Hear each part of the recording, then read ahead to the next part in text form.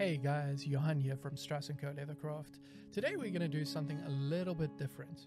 We are going to take this Gilbert rugby ball and we're going to cut it up and see what is inside. I've never actually seen what's inside a rugby ball. It's quite heavy, so I imagine there's a fabric lining and everything. And what I just said was a complete lie because I already made one. I made a custom, handmade, hand-stitched rugby ball. So this making of will be right after I cut this up and see what's inside. So yeah, and while that happens, while I'm making this whole thing, I'm going to give you a little bit of a history of the Gilbert brand itself. You know, we all grew up with Gilberts, but we don't necessarily know where they came from or where they started. So I'm going to do that, and I hope you enjoy the voiceover style content. I really enjoy making this content, so I will see you at the end of the video where there might be a little bit of a surprise. See you soon.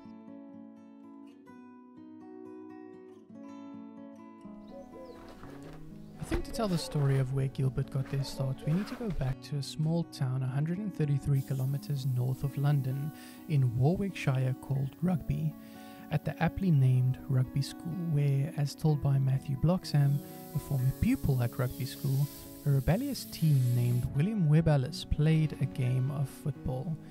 In 1883 or 84, depending on whose story you believe, Ellis was being a little bit mischievous and caught the ball as someone kicked it to him and started running with it, much to the dismay of his peers at the time because, you know, soccer rules, I guess. But unknowingly, this was the action that set in motion the controversy around the rules of the game as we know it today. This story has been debated in the rugby world since 1895, since there is no conclusive evidence of this happening, but today it's widely believed to be the origin of rugby. However, the first set of rules for the game was written in August of 1845 by William Delafield Arnold, W. Shirley, and Frederick Hitchens at the Rugby School and named rugby football at the time. Now that we know where the game started, let's talk about why we are here. The balls. In 1823, William Gilbert was a cobbler or shoe repairman, for those who don't know what a cobbler is. I didn't until about 2 years ago. It just so happens that he had a shop right next to the rugby school, as mentioned previously. On the side, he made balls for the school and originally hand-stitched 4 panels of leather shells, and inside were pigs' bladders. This shape was much more different than we know rugby balls today.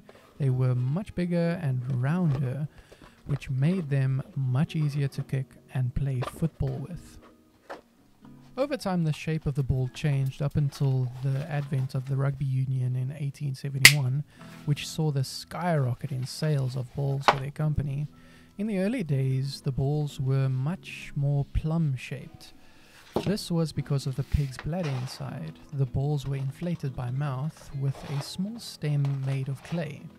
James Gilbert, the nephew of William Gilbert, who ran the Gilbert Company alongside his uncle, was widely known for his unusual talent of inflating the pig bladders to such a degree that they would often burst.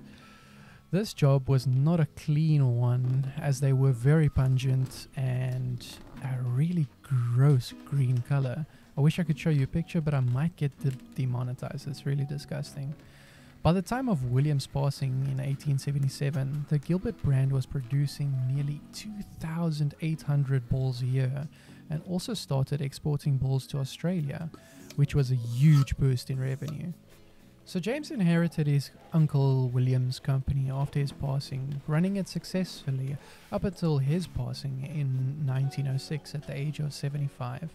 He was known as a town hero, often giving balls to schoolboys for free and even fixing their boots without even asking for anything in return. Now bear with me, because here's where the names get a little bit tricky. After James Gilbert passed in 1906, the company was then left to his son, John James Gilbert. He was skilled enough in the game of rugby football and played for the local rugby team, unlike his father, the crafter. This practical experience with the game gave him much valuable insights on how to improve the balls they produced at the time. He also introduced the use of Indian rubber inner bladders instead of the smelly pig's bladders due to their much safer and hygienic nature. He was, however, not the first man to do this, as another ball maker and cobbler at the time, in the same town of Warwickshire by the name of Richard Linden, started using the Indian rubber bladders in his balls around 1862. It is also important to note that a lot of people accredit Richard with the invention of the oval shape of the modern rugby ball, but since he never patented or trademarked the invention, there's no way to prove this, or none that I can find anyway. He used a brass hand pump to inflate these balls. Unfortunately, this innovation would come too late as his wife sadly passed. Many believe her lung disease was caused by years of blowing pig's bladders. Very disgusting thought. I'm very sad about that. On that very sad note, back to James John.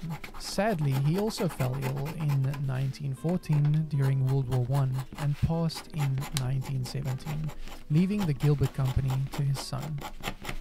I'll give you a second to guess his name. His name was James.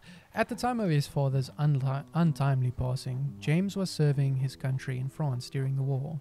But after returning, he and his mother took over the business, and they strictly adhered to the legacy left by those that came before him: quality, attention to detail, and superior craftsmanship. But it wasn't all smooth sailing for the last of the Gilberts. There was a point where James was very troubled by the way he was moving forward. He questioned a lot of his decisions. Hey guys, I just quickly wanted to interrupt this video to say thank you to the sponsor of this episode, Woodsman Wares.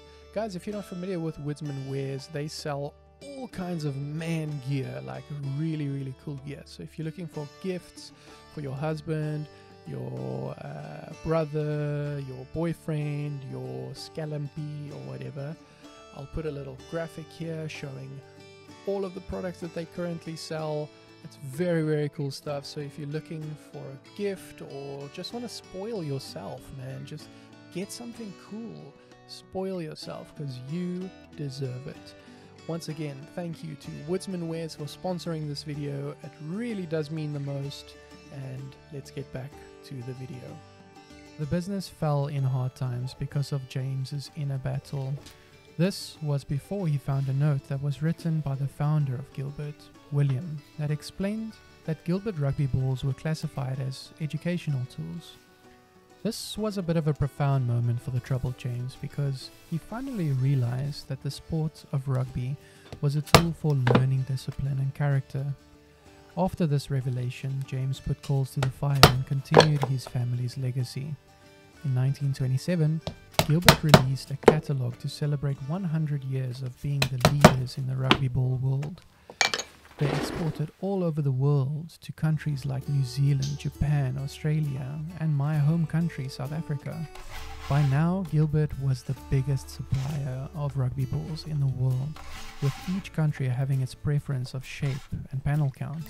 For example, here in South Africa, where I live, we preferred an 8-panel ball that offered better grip than the New Zealand and Australian favourite torpedo-shaped ball, much like American footballs of modern times. In UK, they really like the 4 and 6 panels. Smooth sailing for the Gilbert brand. Well, at least for now. Even forming a joint venture with the soccer ball brand Tomlinson in 1946, who was responsible for most of the Gilbert distribution and marketing until way into the 1970s.